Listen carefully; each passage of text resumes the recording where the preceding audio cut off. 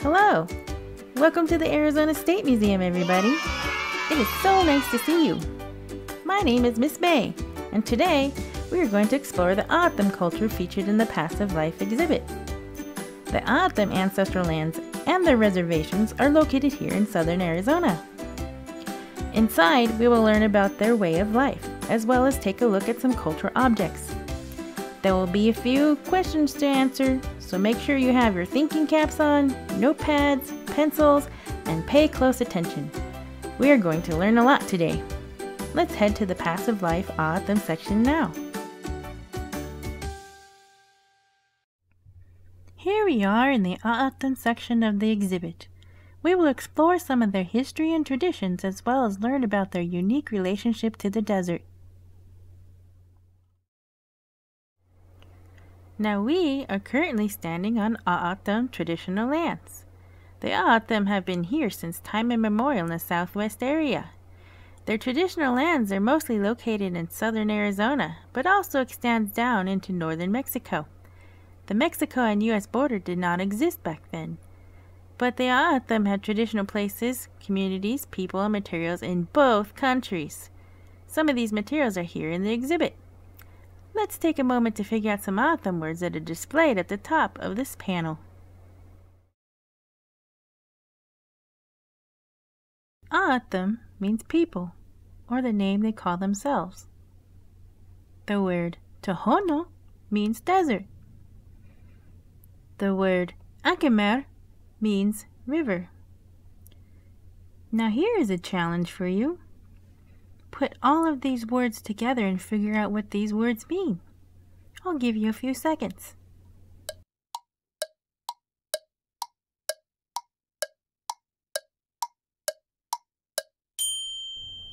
Did you get it right? Good job!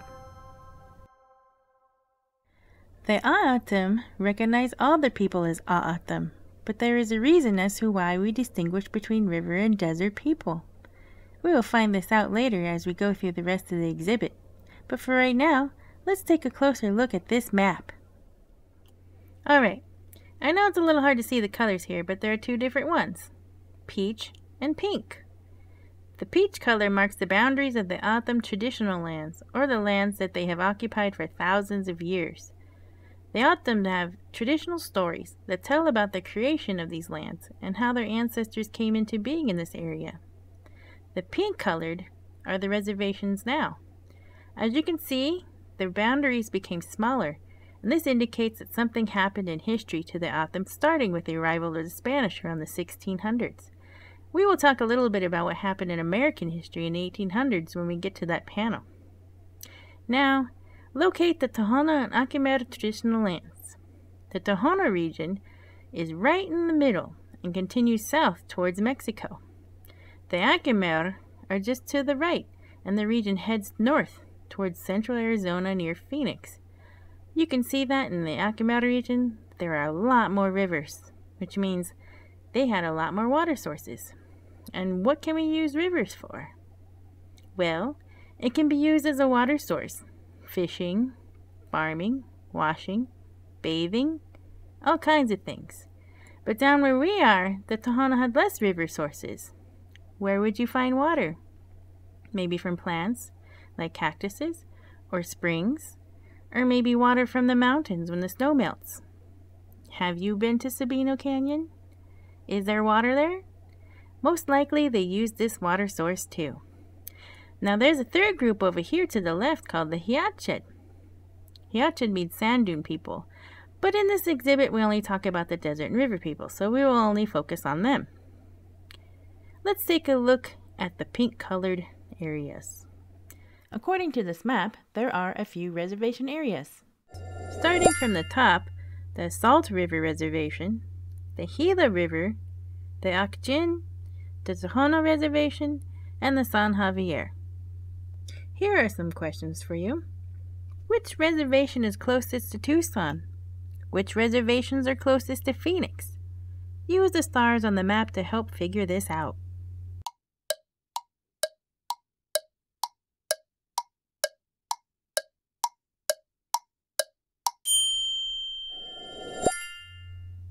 Did you get them right?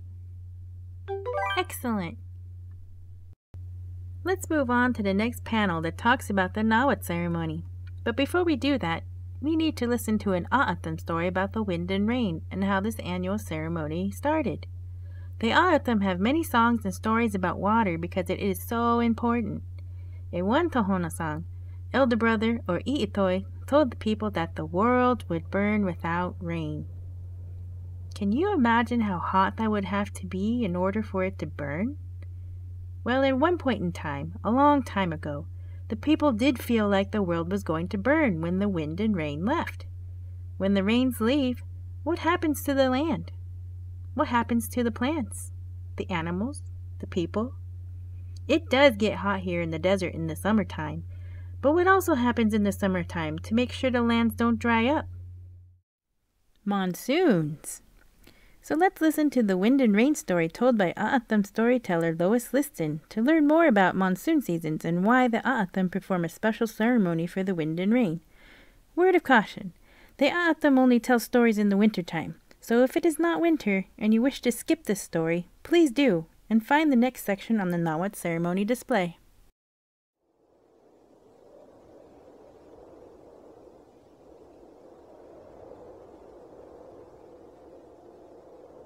Skugtash. Long ago, the people, the animals, and wind and rain lived together. Wind was very active. He would throw up dust, move around, but people were not happy with that because they would have dirt on them, get on their children, their people, all the things that they had. They were upset with wind. They said, for him to stop blowing the dust around. Pretty soon, Wind began to feel bad because the people didn't want him. So he would tell his friend Rain that the people didn't want him. So Rain would tell him, it's okay, we'll be all right. People kept telling Wind, stop moving around, stop stirring up the dirt. You're getting it on all of us, on our people, on our things. So Wind, he started to feel bad. So he told his friend Rain, let's leave because the people don't want me here. And, you're my friend and we'll go somewhere else. So they did. They left the village. But pretty soon the people started to notice that the land was getting dry. Nothing would grow. So they asked for Elder Brother to come and help them because they didn't know what was going on. Elder Brother, which is called I'itoi in autumn, told them, well, you send away Wind, who brings the rain, who has rain with him. And because of that, you're not getting any moisture. So I'itoi told the people, you're going to need to send some messengers. So they sent Coyote, Crow, Roadrunner, and Hummingbird. So the messengers left as they started their journey to go seek for wind and rain. Coyote said, well, I'm getting hungry. I can't go anymore. So he went back to the village.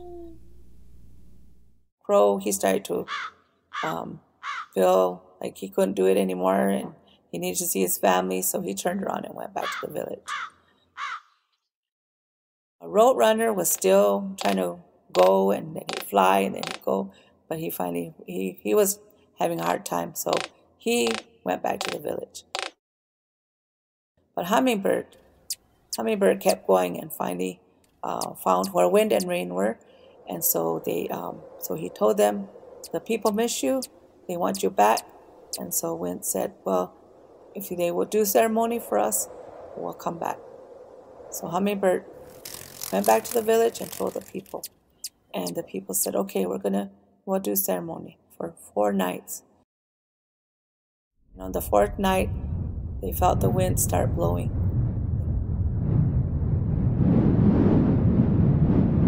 Then after the wind came, then the rain was right behind it.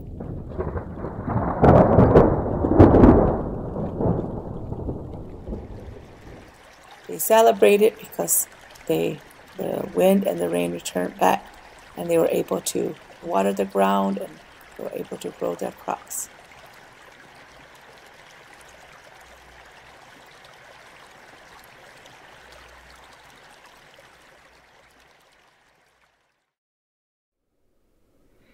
Wow! What an awesome story! Thanks, Miss Lois Liston, for sharing your cultural story with us. The A'atum depend on the summer rains for their crops as well as for the edible plants that can be found in the desert, like the saguaro fruit. In late June, early July, the saguaro fruit ripens, and this marks the new year for the A'atum. At this time, the A'atum gather the fruit and prepare it for processing. They gather the fruits for both consumption as well as for the preparing of the Nawat ceremony. Here is a photo of a saguaro. The fruit grows way up at the top. Now how do you suppose you get the fruit down? Climbing the saguaro is not such a good idea. Well, how about pulling or knocking it down?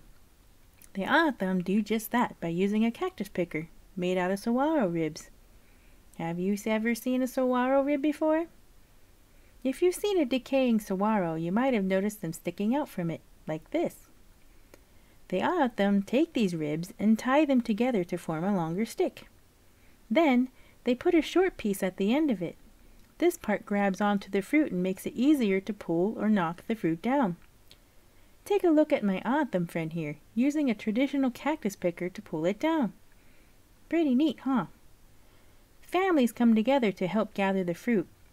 One person tugs the fruit down, and as the fruit falls, someone at the bottom makes sure it makes it into a bucket or a basket.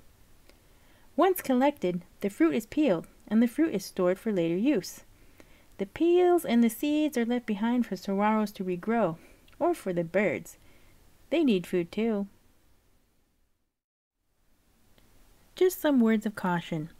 We all can't just go around collecting saguaro fruit anywhere. If it's in your own backyard, maybe it's okay, but in certain places outside of your property, collection is against the law, since the saguaro is protected by the state.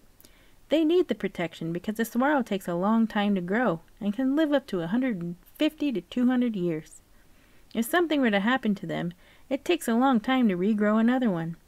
So it's a good idea to check your laws to make sure collection is okay. You might have to obtain special permission. The federal government protects the A'atum rights to continue their traditions and gathering in cultural places, such as the Saguaro National Park. This means the state must recognize these rights as well. Just like their ancestors before them, the A'atum continue their traditions in protecting and gathering the saguaro fruit throughout the Sonoran Desert. Let's talk about the process in making saguaro syrup and ceremonial wine. Traditionally, the fruit is boiled down to a syrup in a clay cooking jar, like this one. You can see the old fire markings all around the sides and towards the bottom of this pot. Sometimes the A'atum use modern pots as well, like this one. The pulp and seeds are separated by using a plated basket or a modern strainer. The pulp is then put aside and dried for later. The syrup can be used to make candies, jellies, or jams. The syrup can also be set aside and left to ferment in large pots to make the wine. During the ceremony, the wine is transferred into a ceremonial basket. This basket is woven so tightly that it holds the wine pretty well without leaking. They stir and serve the wine using a ladle like this one made from mesquite wood. These tools in the display are about 100 years old. Today, the A'atum make and use traditional tools like these, and they also use modern tools. Did you know there are other uses of the saguaro? Check out these other traditional tools. This is a calendar stick. Can you guess what part of the saguaro this calendar stick is made from? Just like the cactus picker, it is also made from the saguaro ribs. Calendar sticks are tools used to keep personal memories of events that happened during the years. The horizontal line markings indicate years. So the first line is the first year, second line is the second year, and so on. The symbols represent significant events that happened in each of those years. And only the one who made the calendar stick knows what those symbols mean. This 1-foot calendar stick is a small representation of what a larger one would look like. Calendar sticks are much, much longer and can record years and years of important memories. Here is another tool. This is called a burden basket. Can you see the saguaro ribs in this basket? Here is an old photo of some Atham ladies carrying a lot of pottery with this burden basket. Here is another interesting tool. This is called a cactus boot. No, you don't wear the boots, silly. Have you ever noticed how some saguaros have holes or cuts along their sides? Well, birds love to make nesting homes in the cactuses to help protect them and their eggs. When they move out, the cactus heals itself, kind of like a scab. When you cut yourself, your body heals and forms a scab to protect you. The same works for the cactus. Over time, this scab forms and eventually falls off. This piece happened to fall off and look just like this. What are some ways that you can use this? I'll give you some time to think about it.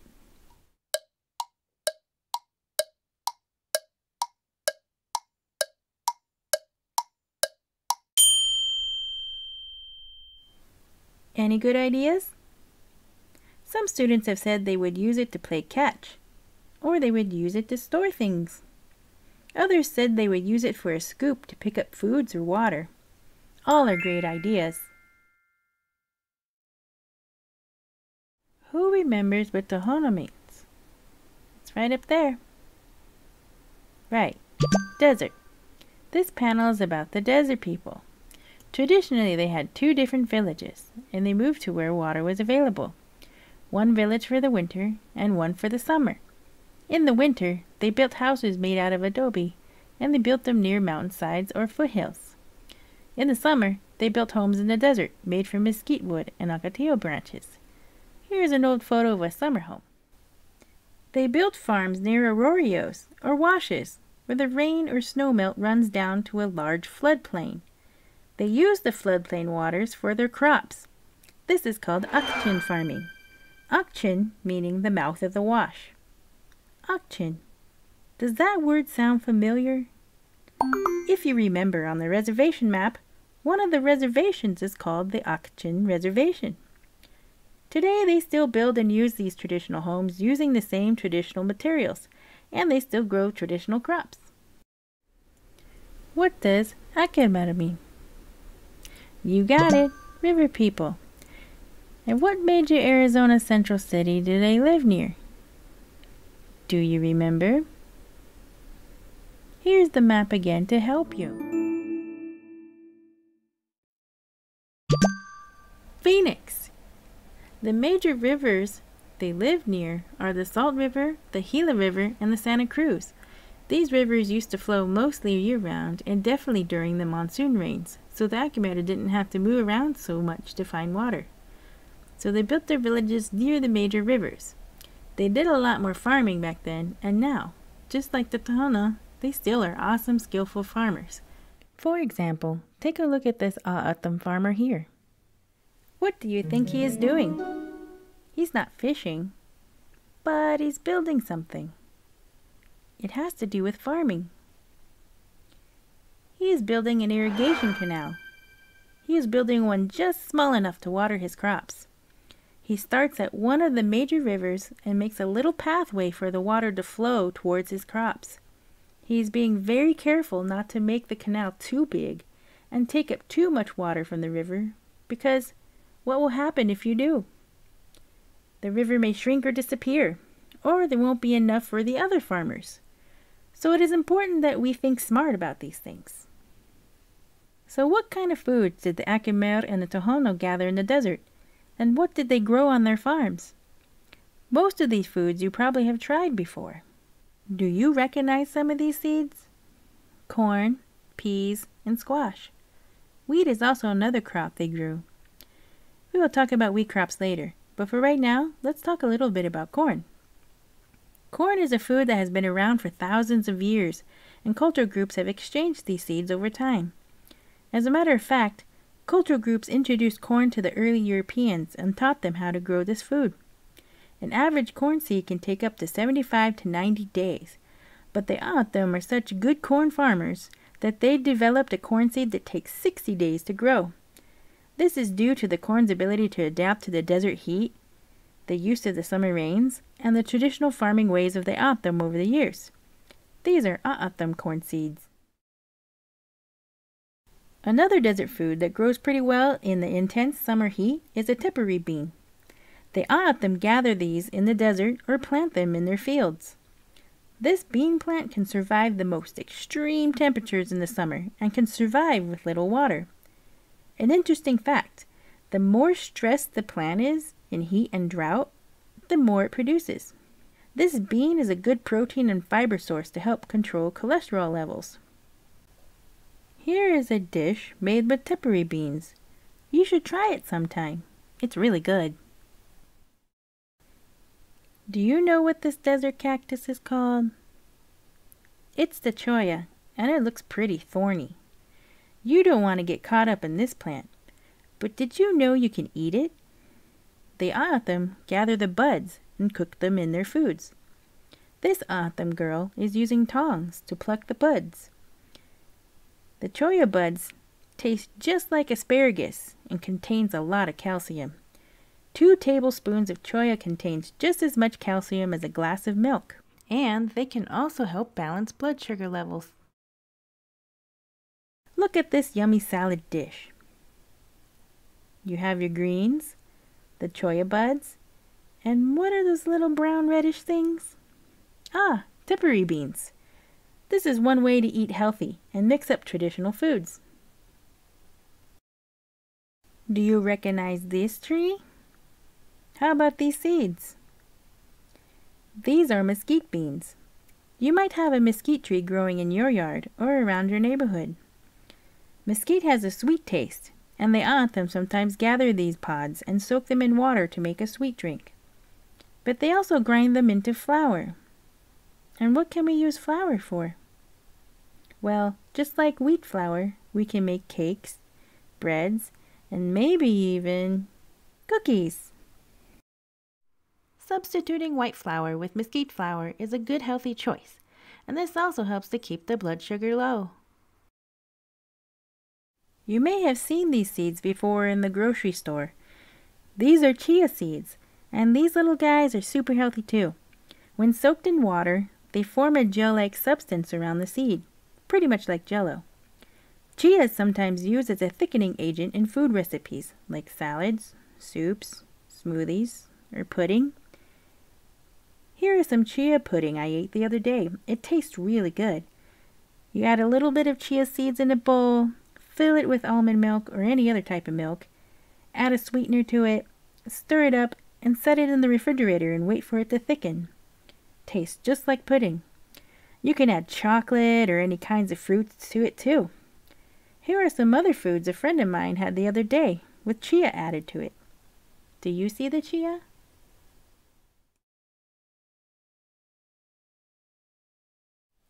Let's move on to the next display to see the baskets that may have been used to collect all these foods. What designs do you see in these baskets? Well, I see people in this one. What about this basket? It looks like a flower or a plant. How about this one? Another flower or a plant. What do you think these baskets are made of? What kind of plants? Here are some more photos of some baskets so you can get a closer look at the materials. You can see that maybe they use some type of grass or needle-like fibrous plants. Look at the different colors. The a'atum use bear grass, yucca, and devil's claw. They also use different types of roots and willow. Bear grass is gathered in bunches, and you can see this lady here carrying a large bundle of bear grass. This is what bear grass looks like up close. It is usually green when it's freshly picked, but over time it turns yellow. This is yucca. It almost looks like bear grass, but it feels a little bit more like grass, a little bit more flimsy. And what about this plant? Do you know what this is? It's devil's claw. The devil's claw plant grows green, and the flowers are purple. In the middle of it is the fruit pod, and the fruit is edible. The stems growing out from the pod are what is used in basket making. Basket makers soak the stems and strip them into strands. Can you see the devil's claw in this basket? It's the darker pieces making the design. What about the lighter color? What plant is that? Right, yucca. Here's a closer look. Pretty neat, don't you think? Have you ever made a basket before? When water became scarce, the plant materials became scarce.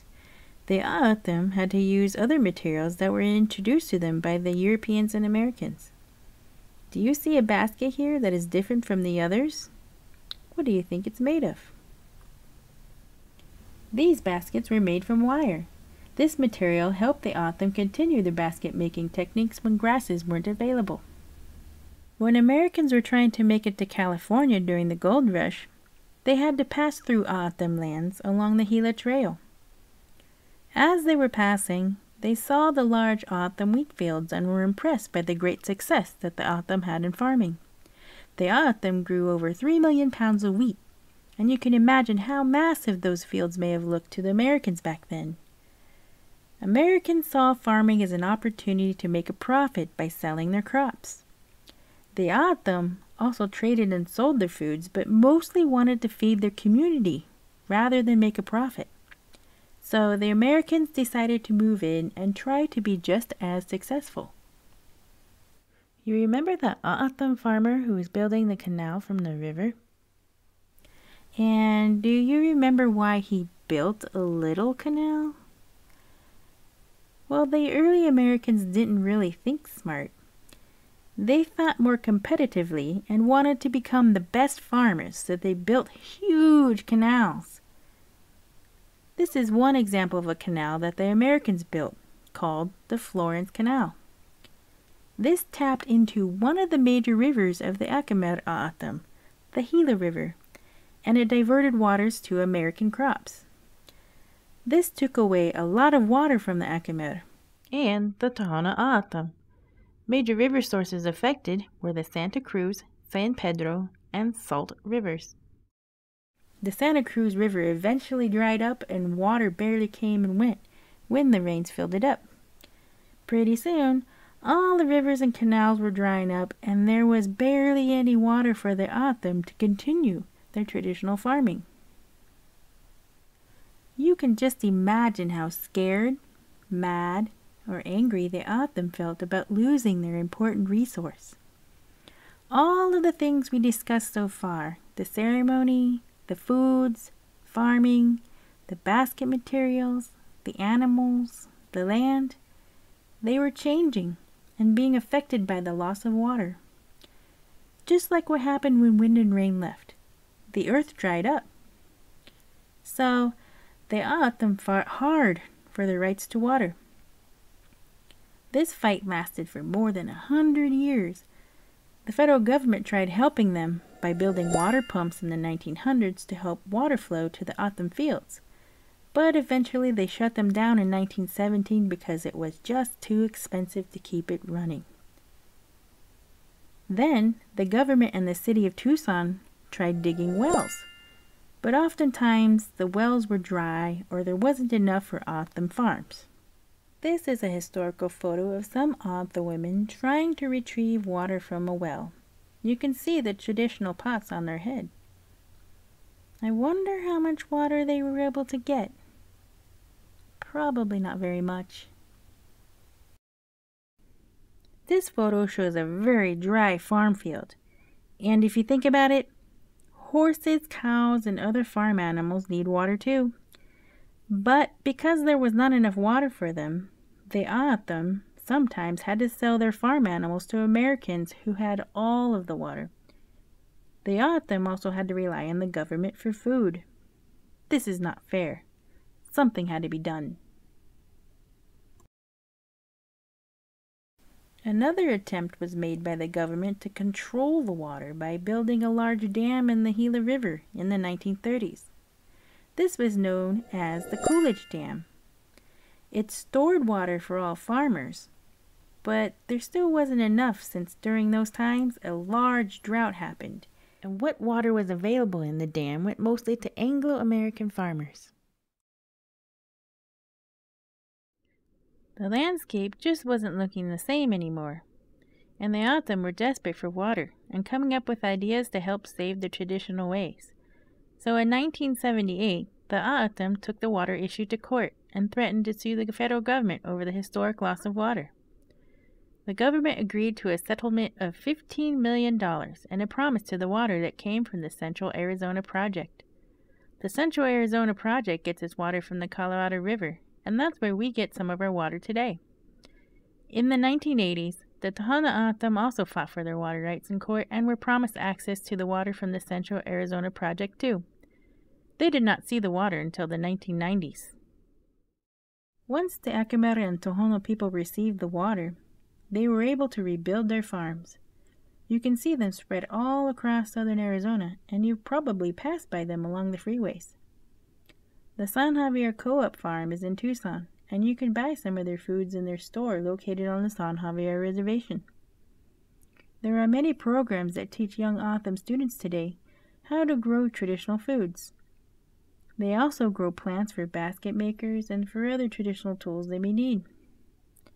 Overall, the O'odham are still here today, and they are happy that they can continue their traditions, so they are not lost or forgotten.